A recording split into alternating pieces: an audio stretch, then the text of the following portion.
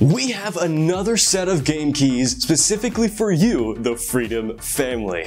So a few days ago, I made a video announcing that we have over $100,000 worth of keys to give away specifically for you, the Freedom family.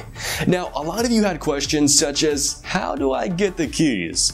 Am I just playing the odds? Do I have to join the community events to actually win any games? Do I have to stay up till 2 a.m. and get them? Well, the answer is no. We have a set amount of keys that are set aside specifically for giving them away.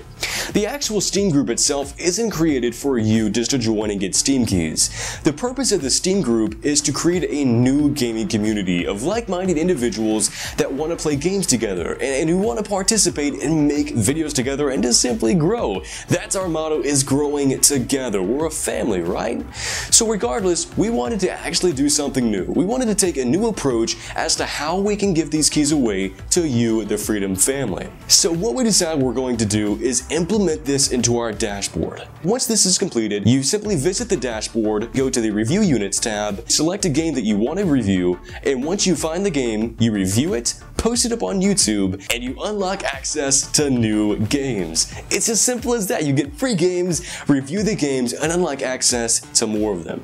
Now, we've set aside a quite large sum of keys to give away to you. We'll have more announcements over the next few days, but I wanted to make another video and announce to you guys that we're currently working on a really ambitious project, and we plan on implementing this into our dashboard.